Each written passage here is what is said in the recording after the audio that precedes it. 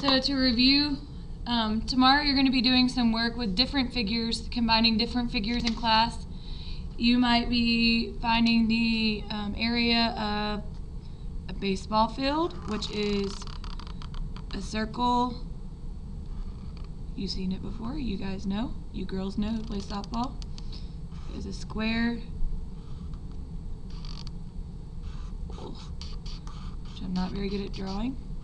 A square with a 3/4 circle, okay? So what you would need to do is find the area of a circle and multiply it by 3/4 because it's not a whole circle, and then find the area of a square and add those together.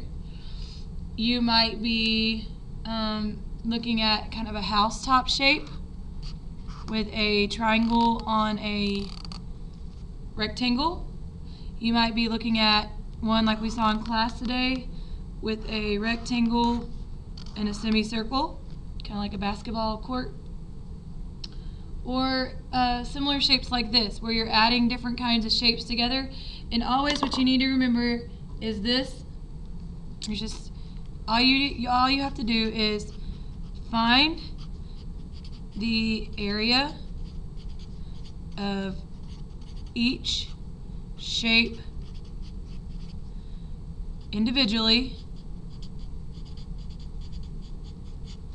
then add each shape's area together,